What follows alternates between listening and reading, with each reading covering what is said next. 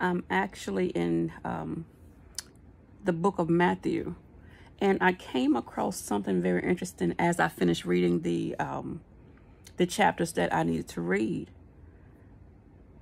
This is to all my seasoned people, and for my younger, for my younger people, you're still in the learning process, and sometimes you guys have just as much knowledge as us seasoned people.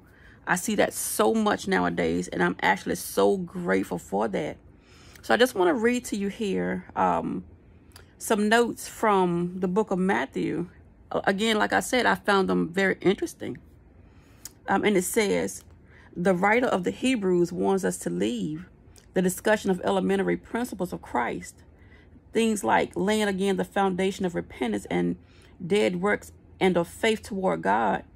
God is not saying that these things are unimportant, but he is saying that we do not need to keep learning the same things over and over.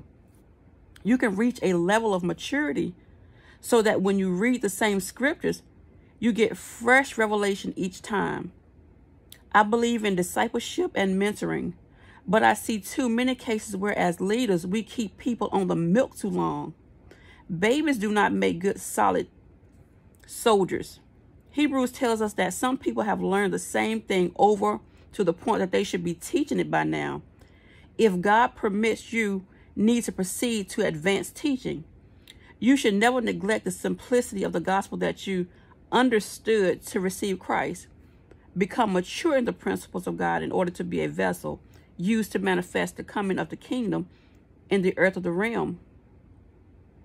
God did not tell us that he will pull down strongholds and cast out devils for us. It is his pleasure to sit back and watch us do it. The devil is no match for the Lord of Lords and the King of Kings. We are his tools. So in that passage, like I said, what I found very interesting is, sometimes when I do a video and I get very passionate about what I'm saying, sometimes the tone will change in my voice, not, for a bad thing, but because, like I said, I know sometimes us that are seasoned, we don't need to be on baby milk because we're not babies. Some of this stuff we already know.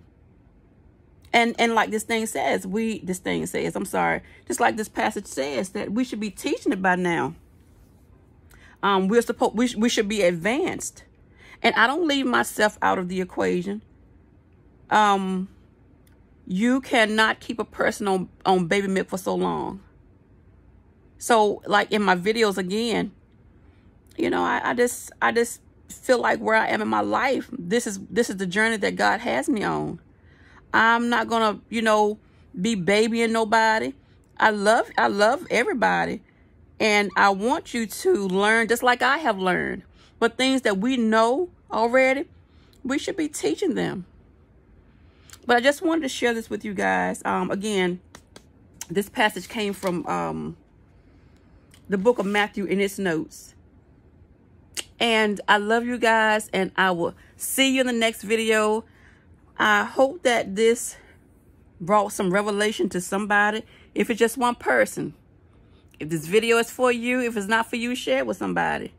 Thank you, and I love you.